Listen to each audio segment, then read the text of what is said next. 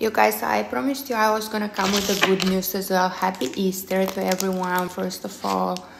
And let me just tell you, right? I know that you're wondering why I don't have a fancy table. Well, because, I just, like, didn't feel the need to, we worship this in our soul. Like, we don't have to overbuy, overextend, overspend. So, look, the Mother Mary came through in prayer showing me something. Usually, for instance, they would guide me towards an Instagram comment or, something like that. And as I was praying to her, someone else commented, and I was like, no way, I was going to get attacked again and all of that.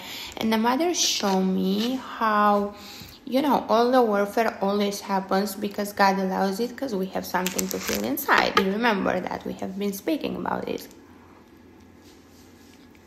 At least in my perception and in my vision, because I don't think like I hold the ultimate truth, but this is my experience. And then, in order for us to create a better worldwide experience, we all share each other's experiences. So listen, she showed me how there was a wound where this was attaching that I needed to heal.